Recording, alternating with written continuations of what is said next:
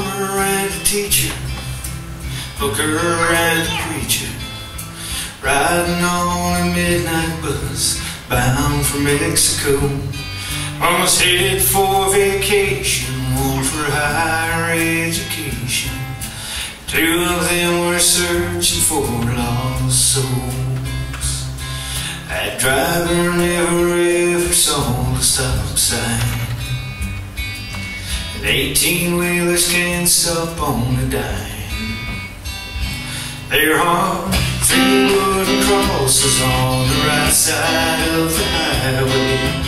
Why there's not 4 of them, heaven only knows. I guess it's not what you take when you leave this world behind you. It's what you leave behind you when you go.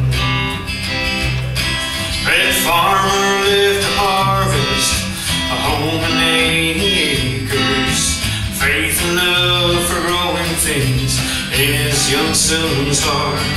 That teacher left her wisdom in the minds of lots of children, did her best to give them all a better start.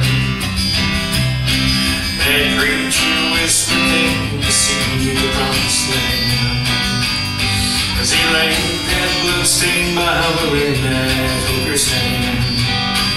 There are 3 wooden crosses on the right side of the highway. Why there's not 4 of them, heaven only knows. I guess it's not what you take when you leave this world behind you.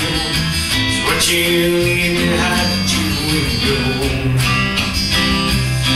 That's the story that our preacher told last Sunday, as he held that bloodstained Bible up for all of us to see. He said, bless the farmer and the teacher and the preacher who gave this Bible to my mama, who read it to me. There are 3 wooden crosses on the right side of the highway.